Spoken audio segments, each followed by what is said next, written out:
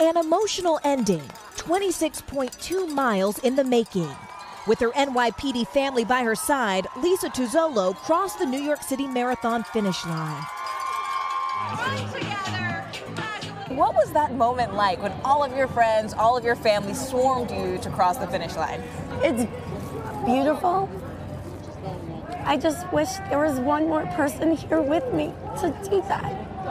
Running in memory of her husband, Sergeant Paul Tuozzolo, who died in the line of duty 3 years ago.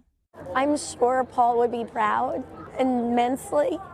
I know that he would be laughing at me a little because I'm wobbling and hobbling now. At each mile of the race, her husband's colleagues joined her.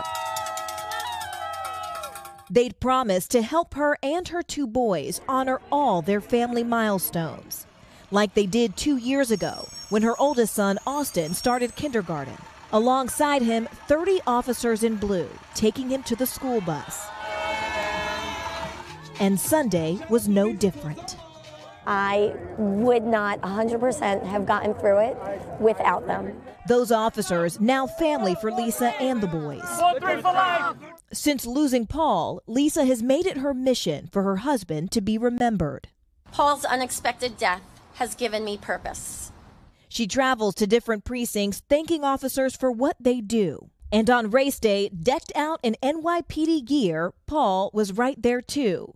Her bib number, a combination of her husband's precinct and shield numbers. On her leg, a message of support. Never alone, never forgotten. Those words, a reminder that a fallen officer's family is always cared for by the team in blue, and much like the race itself, must keep moving forward. They're the ones that give me the strength to keep going every single day, to fight the fight, to push through this awful hand of cards that we've been dealt, and to teach my children we don't back down. We don't give up and we keep fighting.